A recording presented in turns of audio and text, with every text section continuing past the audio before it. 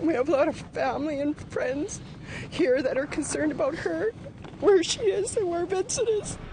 Officials set up a command center at the river, near where Dawn Walker's personal belongings were found on Saturday. RCMP Staff Sergeant Greg Abbott says they're calling in all resources to help in the search. We have a drone here that's just arrived now. We have police dog service coming.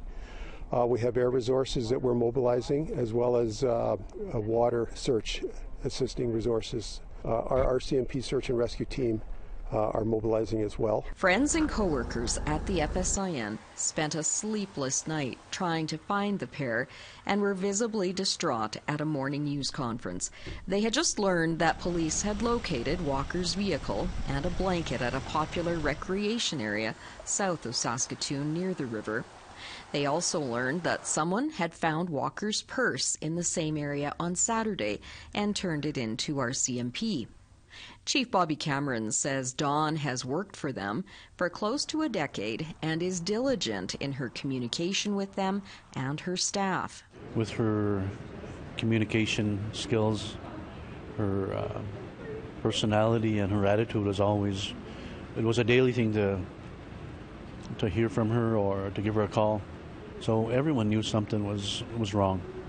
When we didn't hear from her, when her dog was in her house barking, there was dog poop and urine in her house, something was wrong. Her son's iPad was still in the room.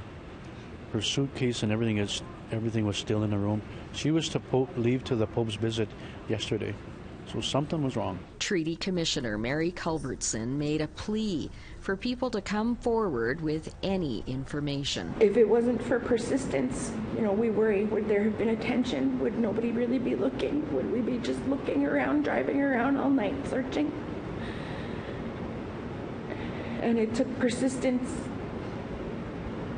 to have the police by our side all the time, because it's just another call, right? So I'm just begging for anybody, please, if you see Dawn or her little boy, he's just a baby, maybe they went in the river. Please, if you've seen anything, if you've seen them, please let the police know. Walker is from Okonee's Cree Nation in Treaty 4 territory. She has won awards for 3 of her books. She's also written columns for the Saskatoon Star-Phoenix and Eagle Feather News and ran for the Federal Liberal Party in Saskatoon last year. Leanne Sanders, APTN National News, Saskatoon.